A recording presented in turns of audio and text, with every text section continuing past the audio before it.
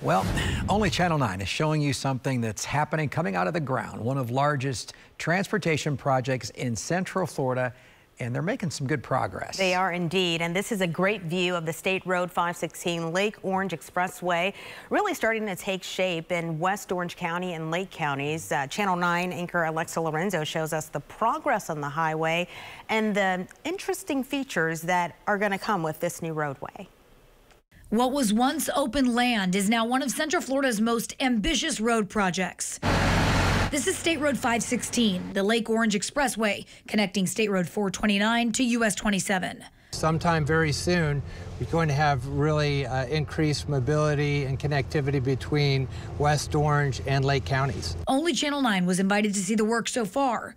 About a year and a half into construction, crews have made tremendous progress. There's over 100 individuals working on site, and you can see they're all working. They're moving heavy machinery. Central Florida Expressway Authority's Brian Hutchings took us to the first phase of the project, the State Road 429 interchange. Crews are getting bridges ready for placement, building walls, and adding lanes to the 429. So far, they've placed 1 million cubic yards of embankment. We're looking at potentially opening this up in 27, like mid-27.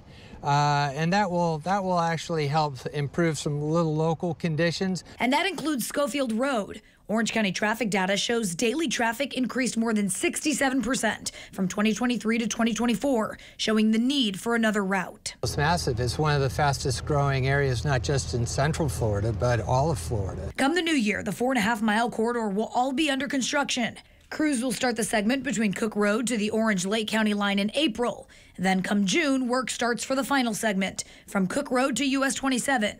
This stretch will feature in-pavement electric vehicle charging. It's a pilot project that we have that will have a fleet of equipped vehicles that will actually, when it's built, be able to charge on the move while they're driving over that section of the 516. It's going to be a complete game changer.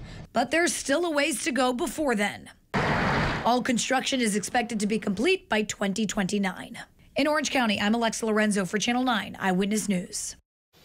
All right, thank you, Alexa. And take a look at this. They look like just old broken pipes, but they'll soon be transformed into a resource that will help local businesses along our coast. Orlando Utilities Commission donated the poles for a new artificial reef. They'll be placed about 15 miles east of Port Canaveral. Experts say marine life flourishes on the concrete, and with these structures that will provide them with some, again, much needed habitat. This will create a new fish habitat and expand fishing and diving opportunities. It doesn't look like much, but it won't hurt the environment, and in fact, it will help all of our fish. Nice. And fisher people. Nice. There you go.